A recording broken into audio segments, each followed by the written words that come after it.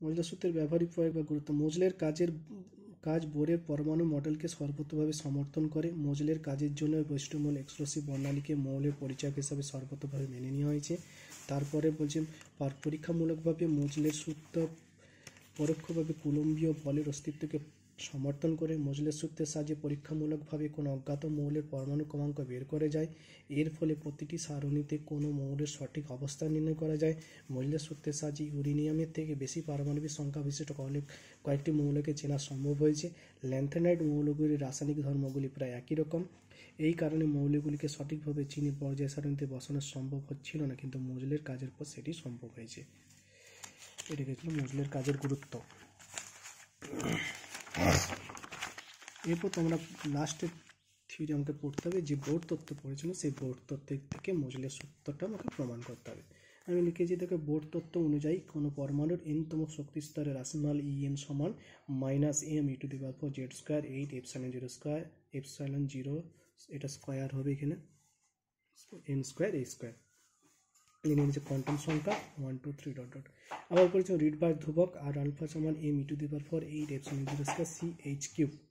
এখন এটাকে আমি একটু সাজিয়ে লিখছি m(e⁴8 ε0² a²। তাহলে একটা সি রইল, একটা এইচ রইল, সি এইচটা গুণ করে দিলাম আর সঙ্গে, তাহলে এইটাকে এইভাবে একটু সাজিয়ে লিখলাম।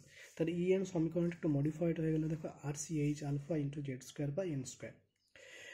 এখন একটু আগে আমরা পড়লাম বৈশিষ্ট্যমূলক এক্সক্লুসিভ বর্ণালীর ক্ষেত্রে যে নিউক্লিয়াসের সব দিকে কাছের স্তর কে সেল থেকে যদি একটা ইলেকট্রন বেরিয়ে চলে যায়, তাহলে সেই কে সেল একটা শূন্যস্থানের সৃষ্টি হয়। এই শূন্যস্থানটাটি কে ফিল আপ করবে না L M N ইত্যাদি কক্ষ থেকে ইলেকট্রন এসে ফিল আপ করবে। এখন কে সেলের চেয়ে বা কে কক্ষের থেকে L M কক্ষের ইলেকট্রন বের করতে গেলে কম শক্তির প্রয়োজন, যেটা বাইরের সেল। তাই ওই কক্ষগুলি থেকে ইলেকট্রন কে কক্ষে সহজেই নেমে আসে। এর ফলে কোনো পরমাণুর কে কক্ষের ইলেকট্রন যদি বাইরে বেরিয়ে যায়, তবে দূরবর্তী এল কক্ষের ইলেকট্রনের উপর নিউক্লিয়াসের মোট ধনাত্মক আধানের প্রভাব থাকে না। কে কক্ষের যে আরেকটা ইলেকট্রন রয়েছে তারও নেগেটিভ আধানের প্রভাব থাকে। এখন কে আলফা এক্সক্লুসিভ জন্য যদি একটা ফোটন নির্গত হয়, যখন শক্তি স্তর L n=2 থেকে ইলেকট্রনটি কে কক্ষে n=1 ফাঁকা নেমে আসে, তাহলে সেই ক্ষেত্রে ইলেকট্রনটার আধানের এই পরমাণু নিউক্লিয়াসের আধানের মান 1 একক কমে যাবে। তাহলে কার্যকর ধনাত্মক আধানের মান হবে Z-1 × A। এম ওই ইলেকট্রনটাকে আকর্ষণ করবে। তাহলে আগের সমীকরণটা একটু মডিফাইড হয়ে গেল, En সমান -RCH × Z-1² n²। এখন n=1 এর জন্য এটা, n=2 এর জন্য এটা।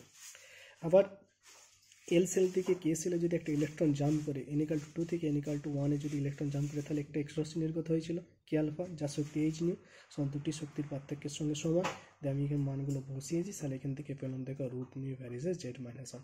এইটি সমীকরণটি হলো মজলের সূত্র। গ্রাফটা দেখো। আচ্ছা, এখানে দুটো অঙ্ক করে দেওয়া আছে তোমাদের। প্রথম অঙ্কটা দেখে নাও, এক্সক্লুসিভ দৃশ্যমান আলোর মধ্যে কার শক্তি বেশি, কেন বেশি। আর একটা এক্সক্লুসিভ উৎপাদক যন্ত্রের ক্যাথোড অ্যানোডের মধ্যে 50,000 ভোল্ট বিভব সর্বনিম্ন তরঙ্গ কত হবে। আমরা যে স্ট্রিকটা ইউজ করেছি, মানগুলো না বসে ল্যামডা মিনিমাম 12,430 ভোল্ট, সহজেই অঙ্কটা হয়ে গেল।